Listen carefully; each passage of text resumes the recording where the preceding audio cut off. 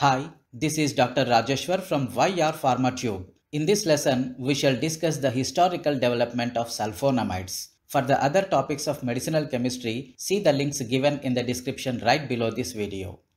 Sulfonamide drugs were the first broadly effective antibacterials to be used systemically and paved the way for the antibiotic revolution in medicine. The first sulfonamide, trade-named Prontosil, was a prodrug.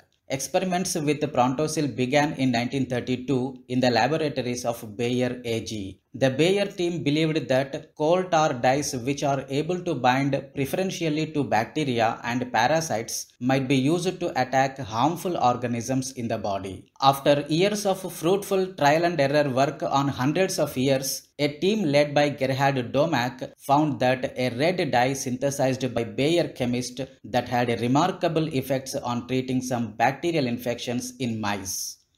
Prontosil, as Bayer named the drug, was the first medicine ever discovered that could effectively treat a range of bacterial infections in vivo, that is, inside the body. It had a strong protective action against infections caused by streptococci, including blood infections, childbed fever, erysipelas, and a lesser effect on infections caused by other cocci. However, it had no effect at all in the test tube, that is in vitro, exerting its antibacterial action only in live animals.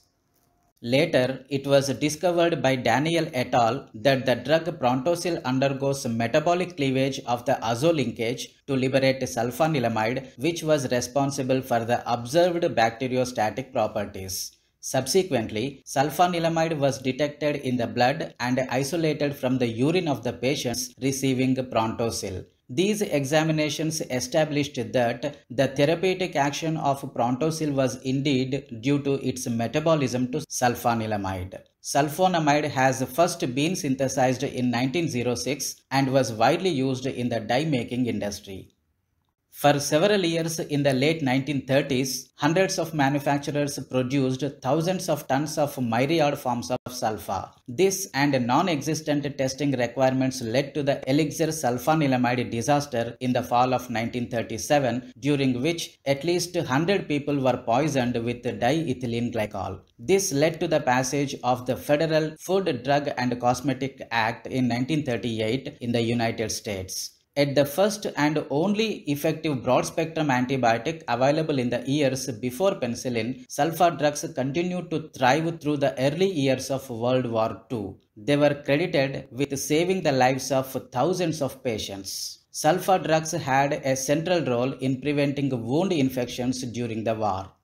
American soldiers were issued a first aid kit containing sulfa pills and powder and were told to sprinkle it on any open wound. The sulfanilamide compound is more active in the protonated form. The drug has very low solubility and sometimes can crystallize in the kidneys due to its first pKa of around 10. This is a very painful experience, so the patients are told to take the medication with copious amounts of water. Newer analogous compounds prevent this complication because they have a lower pKa, around 5 to 6, making them more likely to remain in a soluble form. Many thousands of molecules containing the sulfanilamide structure have been created since its discovery, by an account over 5,400 permutations by 1945, yielding improved formulations with greater effectiveness and less toxicity. Sulfa drugs are still widely used for conditions such as acne and urinary tract infections and are receiving renewed interest for the treatment of infections caused by bacteria resistant to other antibiotics.